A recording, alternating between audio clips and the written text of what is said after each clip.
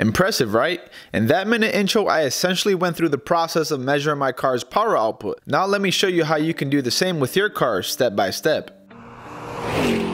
Hey guys, Christian here, and no, I am not lying. You can actually measure how much power your car makes by simply using a mobile app. I think the part that shocked me the most was how accurate it was. For those of you guys that don't have a dyno around your house, or maybe you just don't want to pay dyno money, this is a perfect alternative since you can check out the power of your car practically anywhere you're at, and for super cheap too. The name of the mobile app is called Log Dyno. It measures your car's horsepower and torque using a CSV data log, along with data that's specific to your car. Anyways, let's go for a drive and I'll explain further.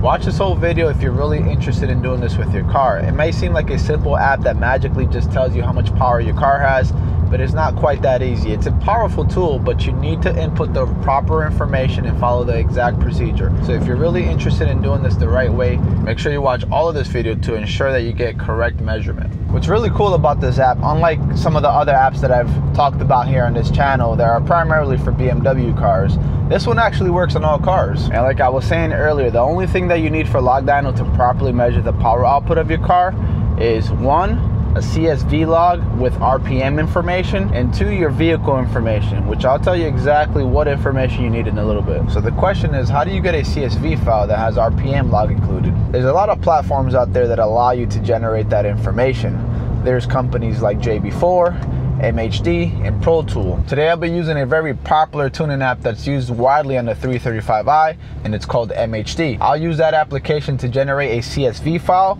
and then we'll go ahead and transfer it over to Log Dyno so we can see exactly how much power my car is making. And if you own a 335i and you haven't heard of MHD, I highly suggest you check that out. I even made a video breaking down the entire application you can get on Android, and I gained over 100 wheel horsepower using that application. I'll link the video down in the description below if you guys want to check that out. So here's how you get a CSV file using MHD. Once you're at the main menu, all you have to do is navigate to the monitor tab and select either manual log or auto log. Manual allows you to control when MHD starts data logging, and auto starts logging once it detects throttle input at 60% or more. For this example, I'll be using auto logging for ease of use. Alright, so you're going to want to be on 3rd gear.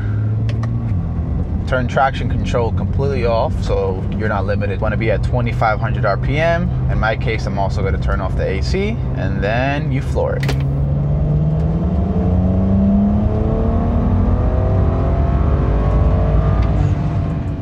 Now go back to MHD, and under the monitor tab, select graphic log, and you should see a newly generated CSV file. And that's it. Now I got a CSV data log. Now I just have to open it up on Log Dyno, put my vehicle information, and we'll get a reading on how much power my car makes. I had the AC off for a few seconds and that's it, and I almost freaking died.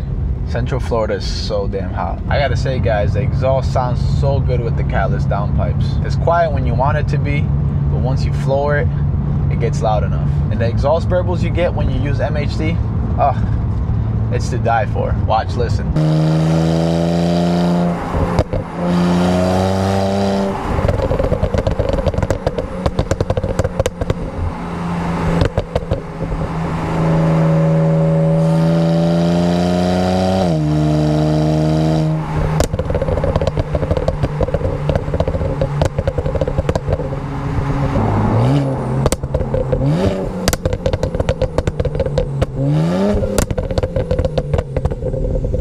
I don't know if you guys noticed, but the shifts are much faster than a stock BMW 335i with an automatic transmission by using an application called XHP. I'll show you how quick it is. I'll do a few upshifts and a few downshifts as well. These are upshifts right here.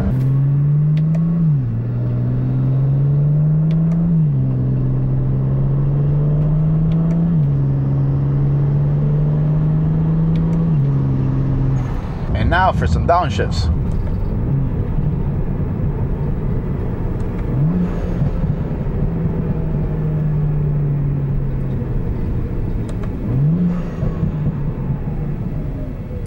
You hear those burbles, baby?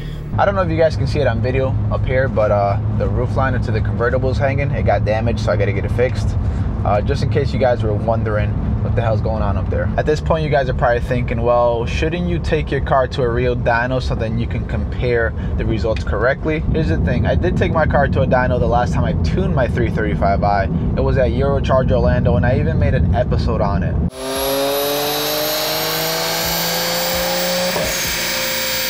And since then, nothing's really changed with the 335i. I have the same performance mods. The only thing that I've changed that was like a major upgrade were the wheels, which they're actually lighter than the 18-inch wheels that I had before. And even the weather today is pretty similar to the day that I got the car dynoed.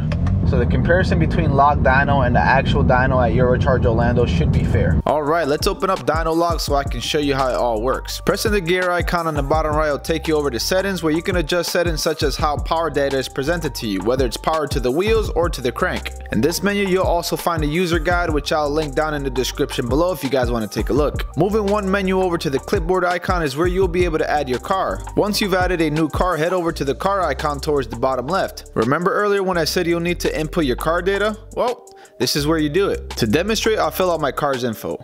For the name, I'll just title it E93 BMW 335i. Next, for the weight, my car weighs 3,946 pounds, and yes, I know, that's one heavy car. Gas tank capacity is 16.1 gallons. Tire size is a little tricky since I'm running staggered tire sizes, but according to the user guide, it says in this situation, just choose either. So what I'll do is I'll input the front tire info of 235, 35, 19. Next is the gear ratio for my specific car. I was able to find my car's gear ratio easily with a simple Google search. Alright, that's primarily what you're going to need as far as vehicle information goes. Moving on to the last menu with the meter icon. Under additional weight, I'll just put 180 pounds, which is around how much I weigh. If you have any luggage or extra heavy stuff in the car, I would add that weight as well. My gas tank percentage is sitting at around 75%. Next, we are going to open a CSV log and locate the data log I generated from MHD earlier. Here, I'll select the most recent CSV file and select open. You're immediately forwarded to corrections, where you can manually put the weather of when the CSV file was created, or you can just click current weather at the top of the page and it'll automatically select the present weather information. And last thing to do is select calculate. My result ended up being 401 horsepower and 556 pound-feet of torque to the wheels, which is pretty close to the readings I got when I took my 335i to an actual dyno. Log Dyno also allows you to see your optimal shift points, save and compare different results, and even share them with pretty much any app. Guys, isn't that awesome that with a mobile app you can check how much power your car makes? All you gotta do is download Log Dyno, enter your car's information, and bam, you can see how much power your car makes practically anywhere. By the way, this video is not sponsored by Log Dyno. I just feel like it was a really cool and useful app and I really wanted to share it with you guys. That said, I will have affiliate links down in the description below if you are interested in getting this application for either iOS or Android. Obtaining Log Dyno via those links will help support my channel. I really do hope you guys enjoyed the video, and as always, thanks for watching. Till next time.